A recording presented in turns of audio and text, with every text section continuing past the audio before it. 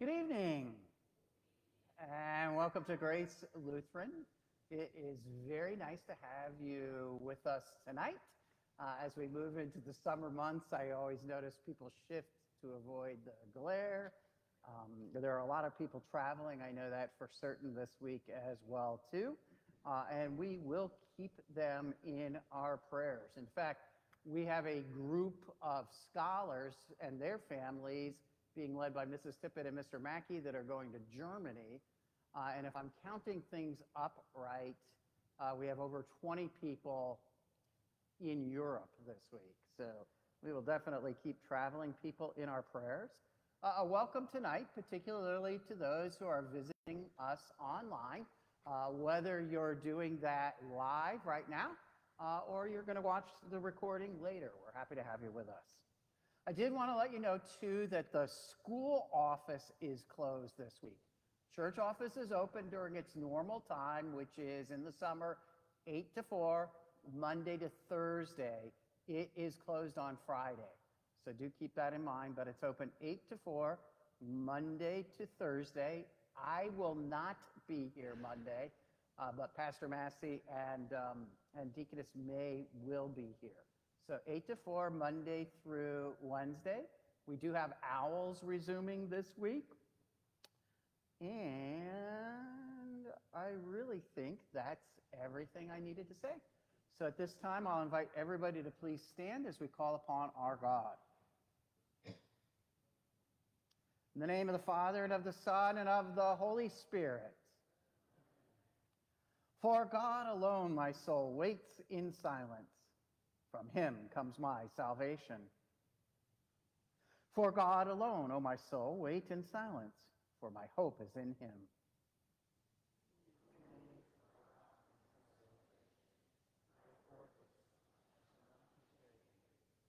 Our help is in the name of the Lord. If you, O Lord, kept a record of sin, who could stand?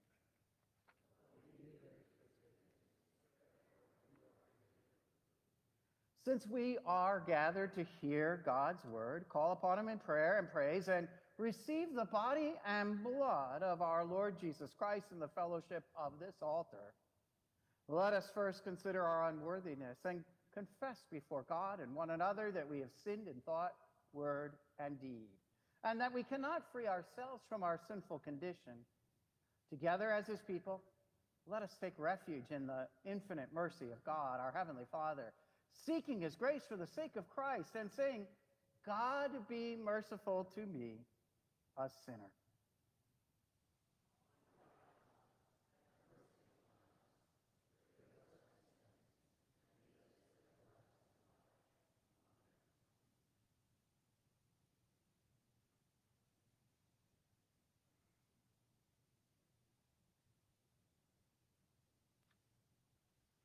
Almighty God, in his mercy, has given his Son to die for you, and for his sake forgives you all your sins.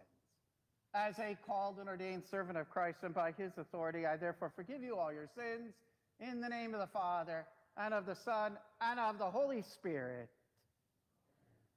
On God rests my salvation and my glory. My mighty rock, my refuge is God.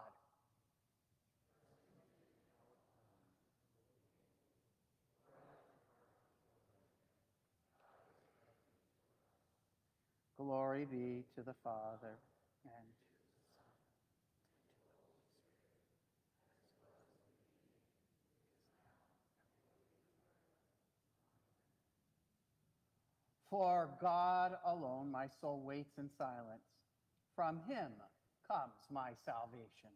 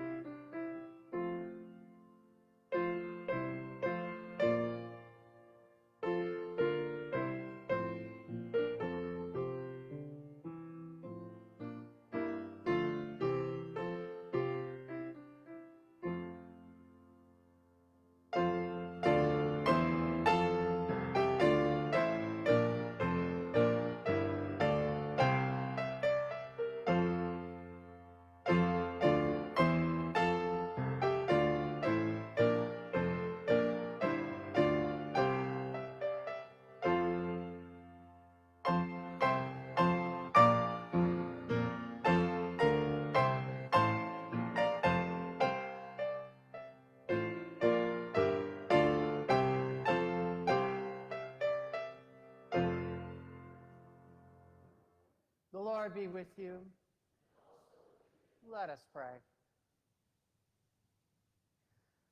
Eternal God, your Son, Jesus Christ, is our true Sabbath rest. Help us to keep each day holy by receiving his word of comfort, that we may find our rest in him, who lives and reigns with you in the Holy Spirit, one God, now and forever.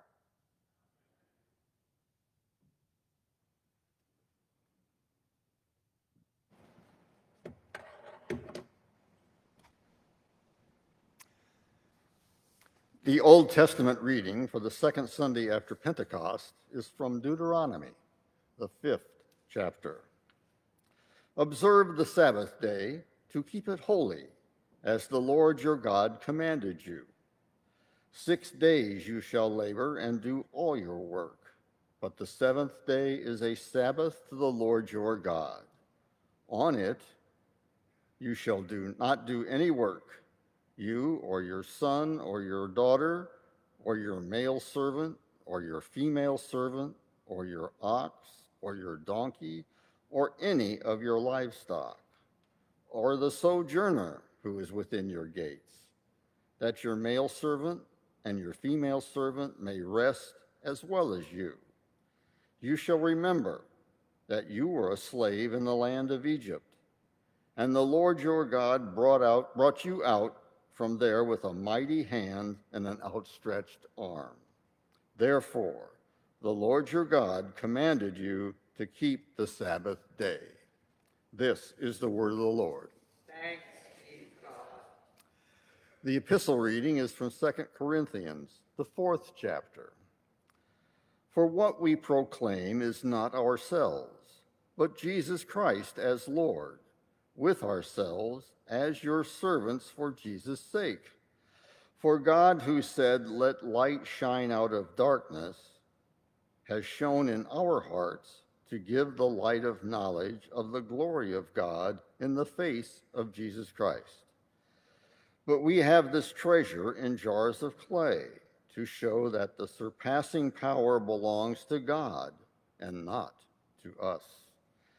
We are afflicted in every way, but not crushed, perplexed, but not driven to despair, persecuted, but not forsaken, struck down, but not destroyed, always carrying in the body the death of Jesus, so that the life of Jesus may also be manifested in our bodies. For we who live are always being given over to death for Jesus' sake, so that the life of Jesus also may be manifested in our mortal flesh. So death is at work in us, but life in you. This is the word of the Lord. Please stand for the reading of the Gospel. The Holy Gospel according to St. Mark, the 2nd chapter. One Sabbath, Jesus was going through the grain fields, and as they made their way, the disciples began to pluck heads of grain. And the Pharisees were saying to him, "Look, why are they doing what is not lawful on the Sabbath?" And he said to them, "Have you never read what David did when he was in need and was hungry, he and those who were with him? How he entered the house of God in the time of Abiathar, the high priest, and ate the bread of the presence, which is not lawful for any but the priest to eat, and also gave it to those who were with him. And he said to them, the Sabbath was made for man, not man for the Sabbath. So the Son of Man is Lord even of the Sabbath." This is the gospel of the Lord.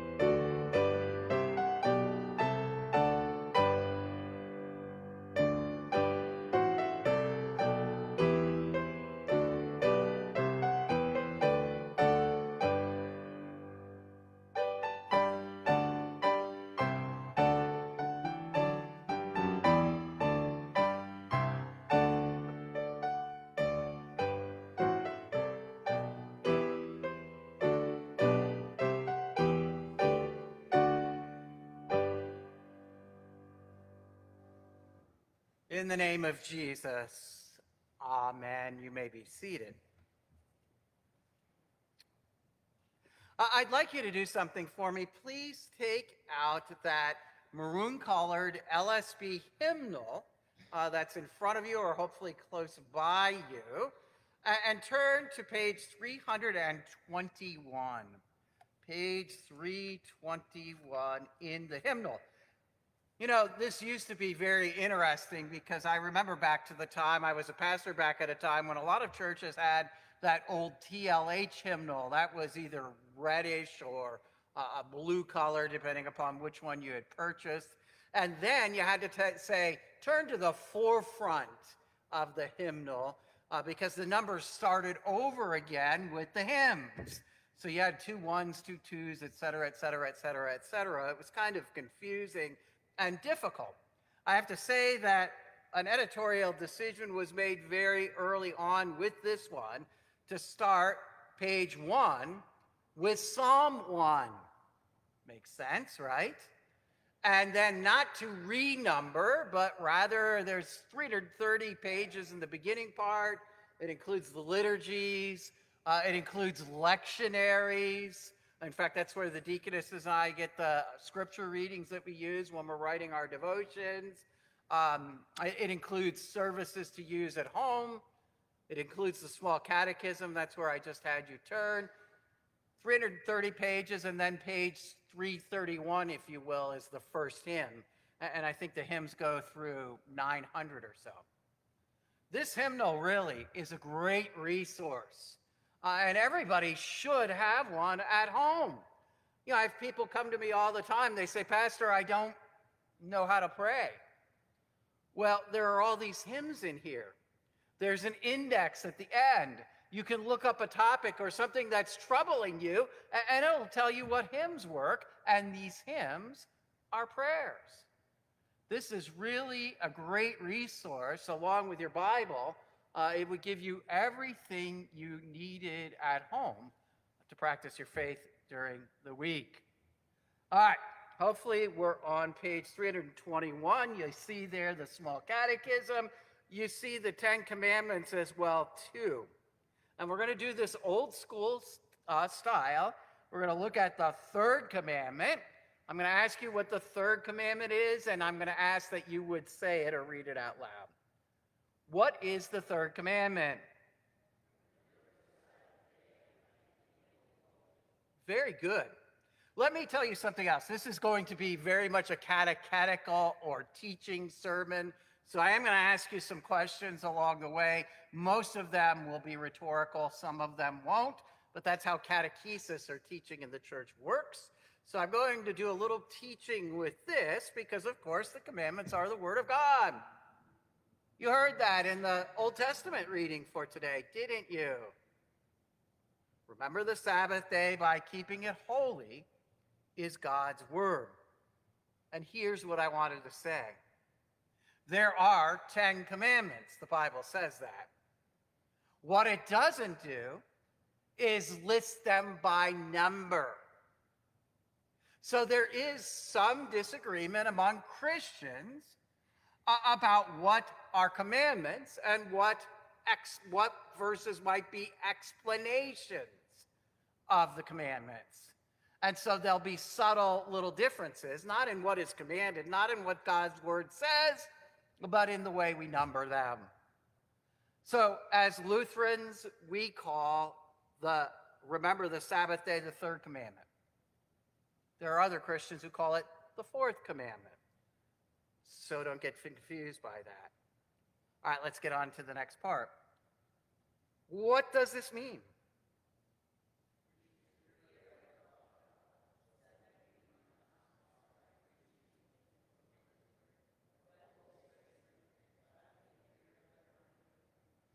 Okay, so that's distinctively Lutheran.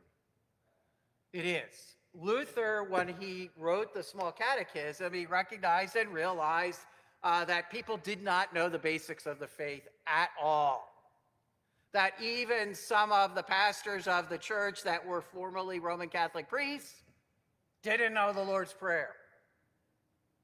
So he wrote this catechism so that Christians could learn their faith. And what he did with the commandments was really brilliant. He revealed or unpacked what Jesus did actually in the Sermon on the Mount, where he expanded the commandment to have a positive meaning. There's not just a prohibition or a command, thou shalt, but there's also a positive teaching element to the Ten Commandments. Here it's, we should fear and love God so that we do not despise preaching in his word, but hold it sacred and gladly hear and learn it. And hopefully you do, because this is going to be the longest sermon I've ever preached in my life. Seriously. And there is a reason for that. The reason is this.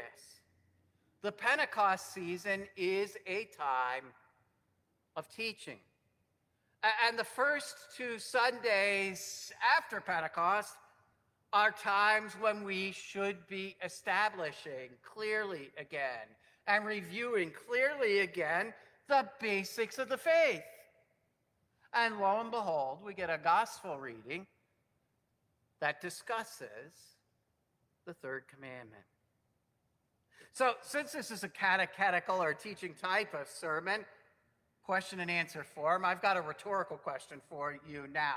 Here's that next one. You don't have to say anything out loud. I just want you to think about this for a moment. In our culture,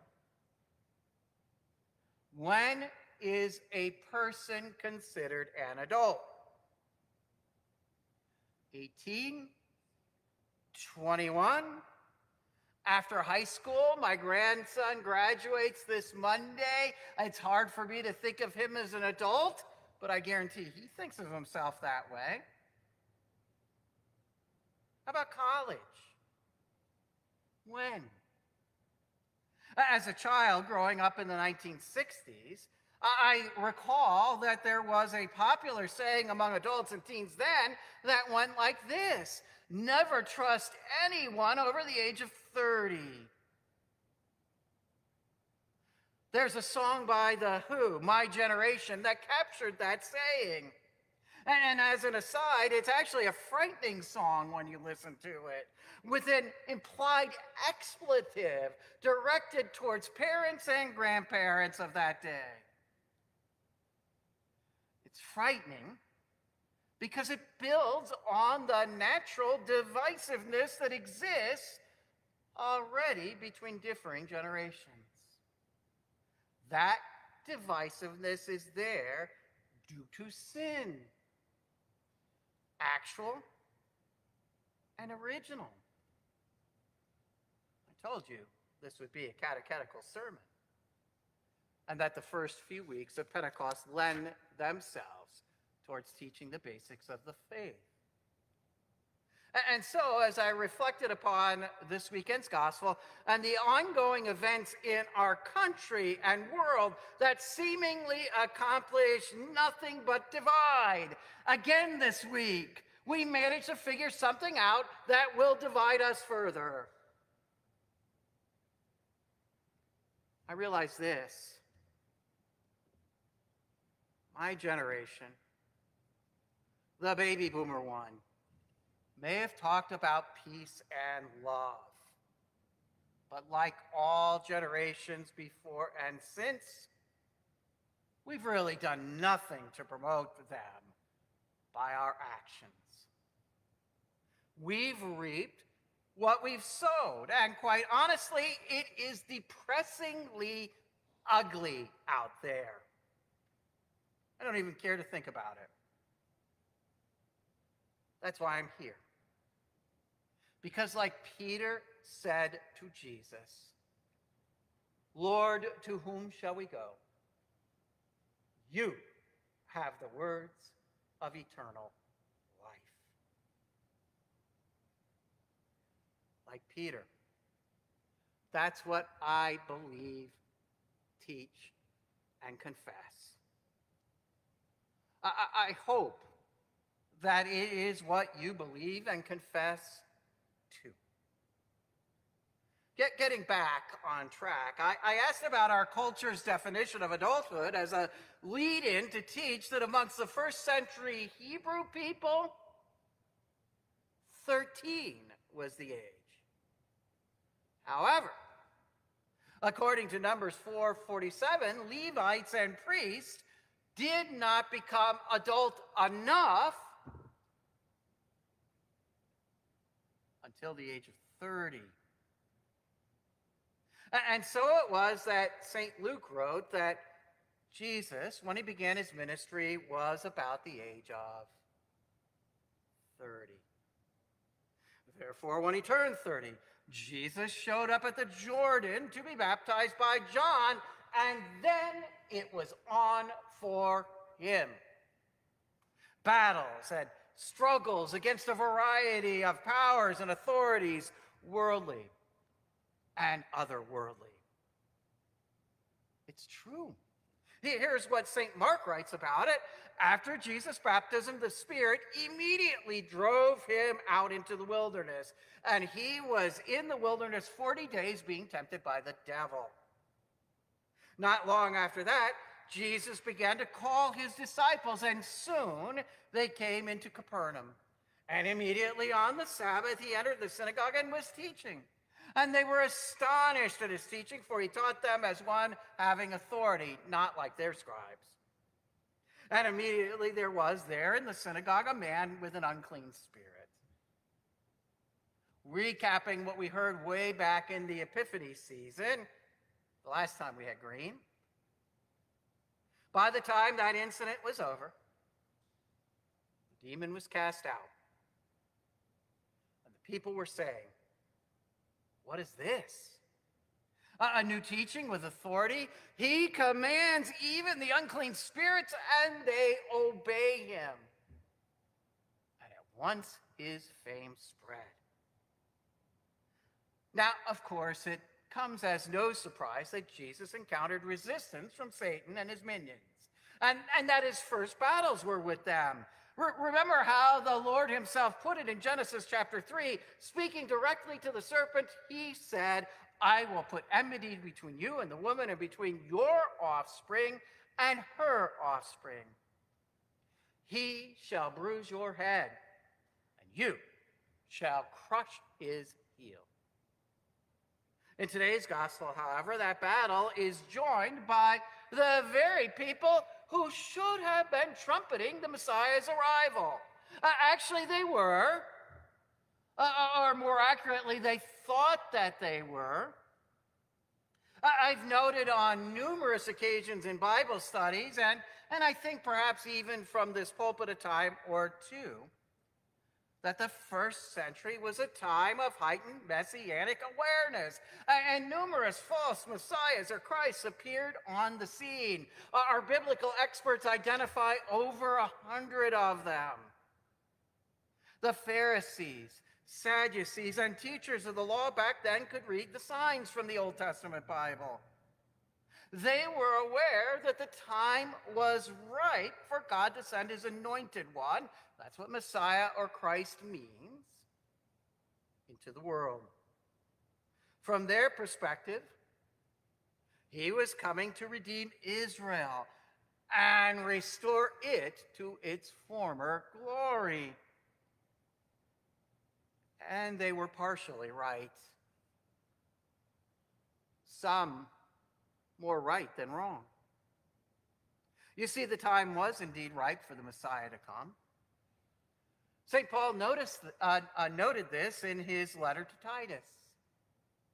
But it wasn't just Paul or the Jewish leaders back then. Others, Gentile others, noted it too.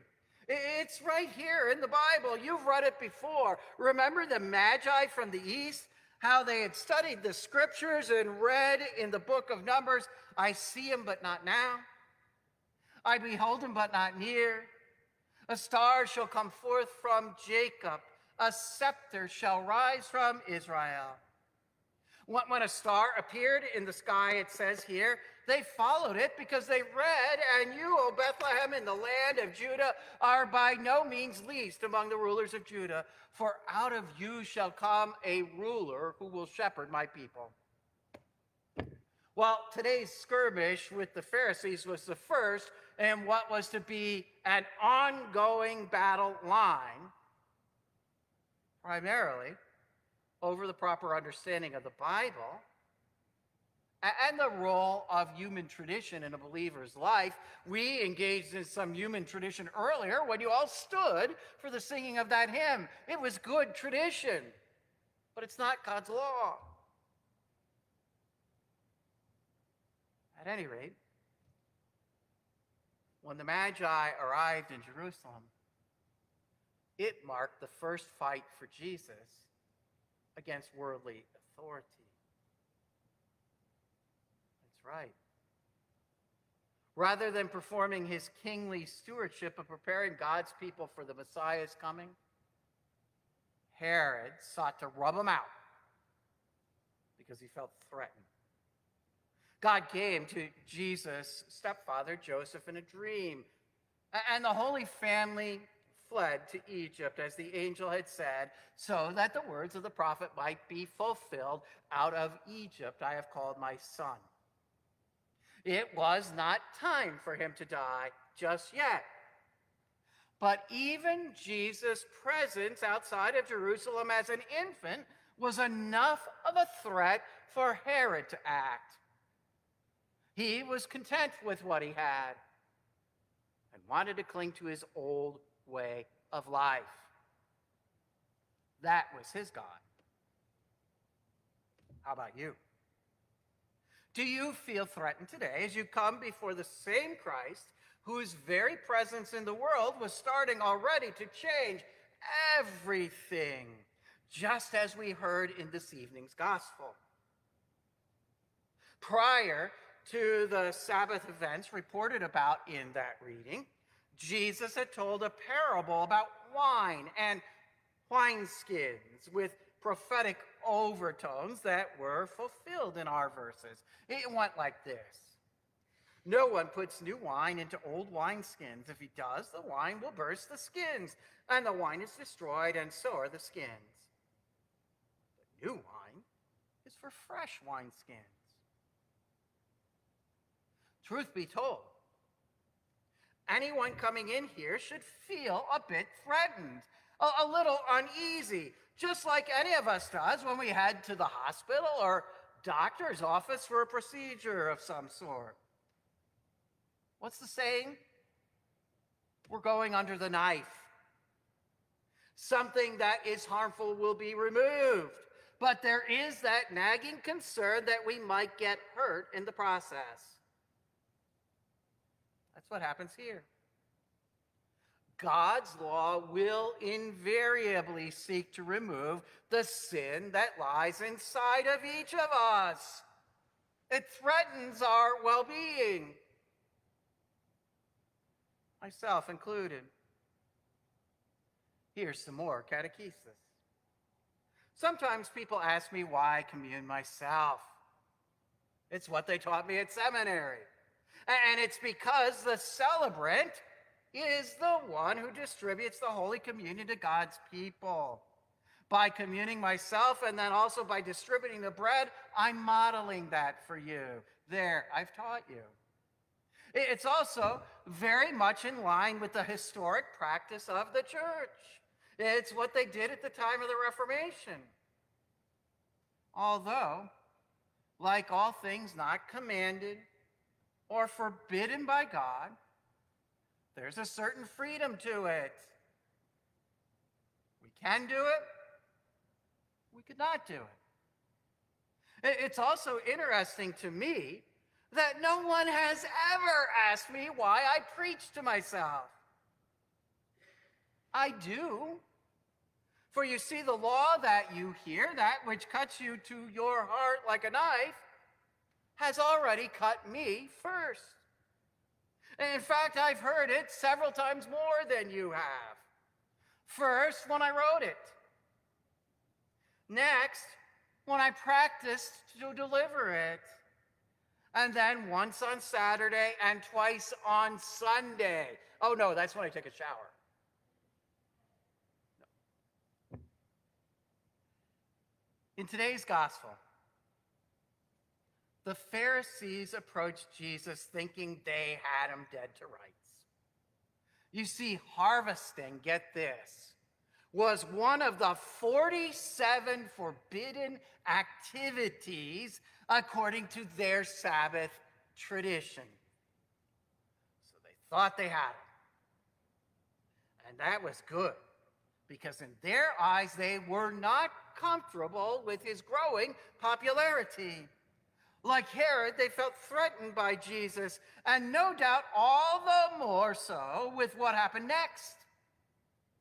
Jesus quickly pointed out that there was no such thing as 47 forbidden Sabbath day activities. In fact, King David himself had harvested on the Sabbath in a time of need, way back when. So Jesus summarized the commandment neatly. The Sabbath was made for man, not man for the Sabbath. So the Son of Man is Lord of the Sabbath.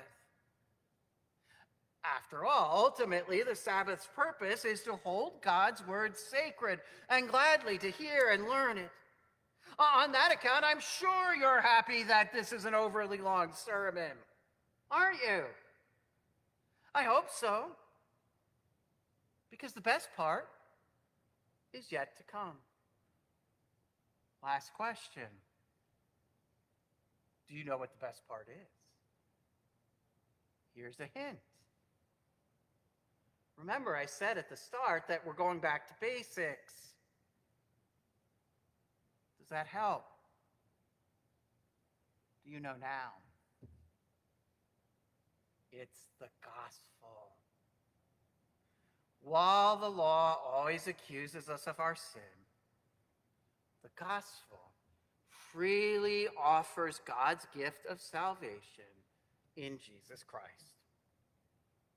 When he was an infant, the time was not yet right for God the Son Jesus to die, because he had not as yet lived out the messianic vision that God the Holy Spirit had revealed to the prophets.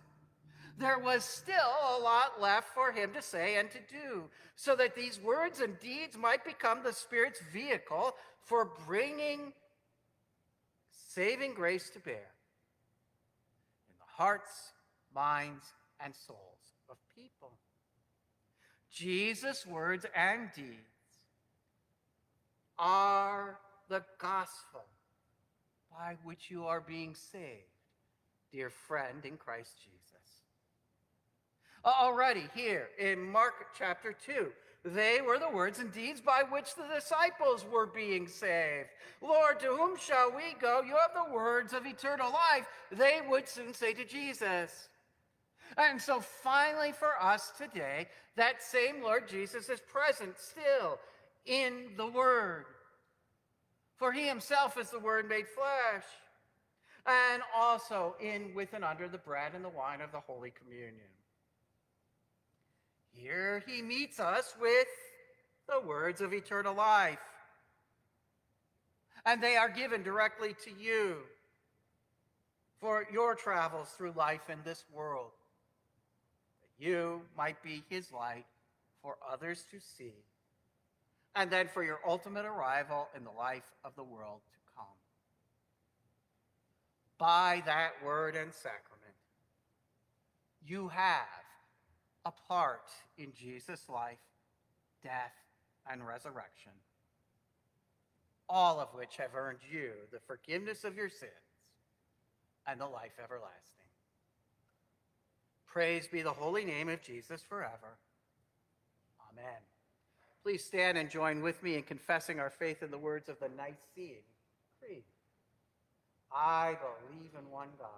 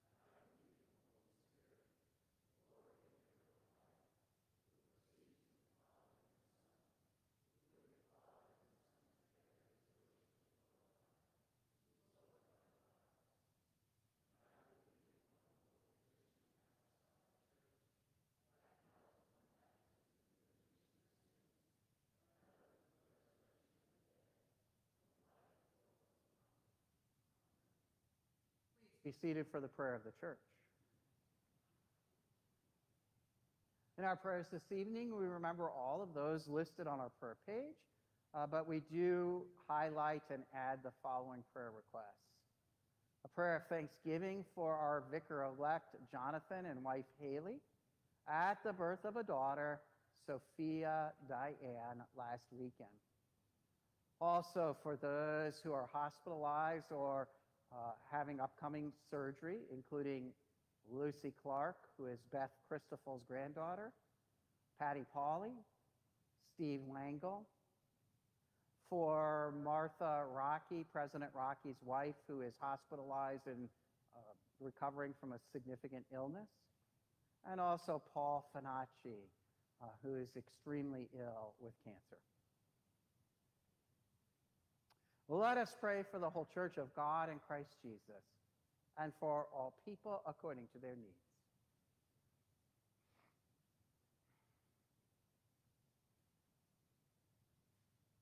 God of all light and power, you shine upon your creatures and eradicate all darkness that lies within them. Destroy the darkness of our sin has caused in our lives. Help us to shine the light of your grace and truth, Lord, in your mercy. Lord of glory, you have gathered your church and sanctified us in your truth. Guide and direct Matthew, our synod president, James, our district president, and Pat, our circuit visitor.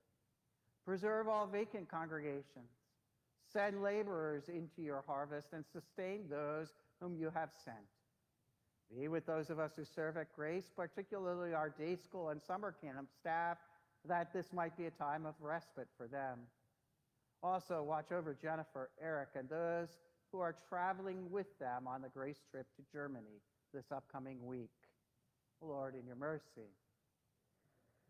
Bless the fields and orchards with good weather, that all people may be well supplied and filled with an awareness of your mercies. Grant that we may show forth grateful and generous hearts within your church and in the world around us.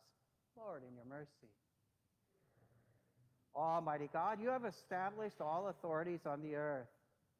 Bless all public servants, especially Joseph, our president, and Ron, our governor, that they would fulfill their offices with wisdom and compassion.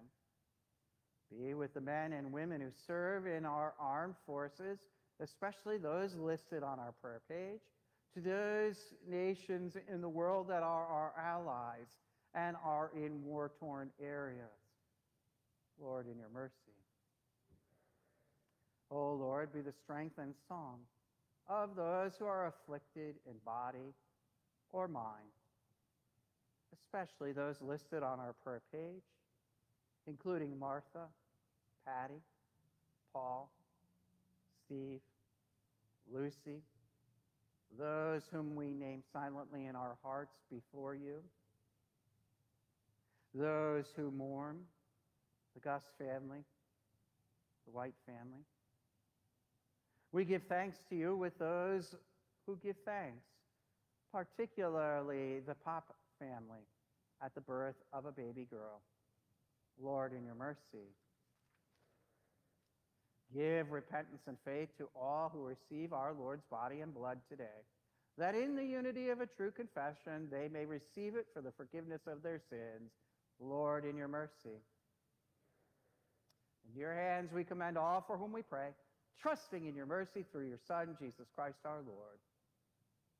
Amen. And at this time, we wish the Lord's blessing upon those who have been viewing us online. We hope and pray that you'll come back and see us next week, or perhaps even be well enough to be here live. For the rest of us, the offering slide is there as a reminder that our offering plates are still up front, and also there's opportunities to give online. Thank you so much for your generosity in your giving.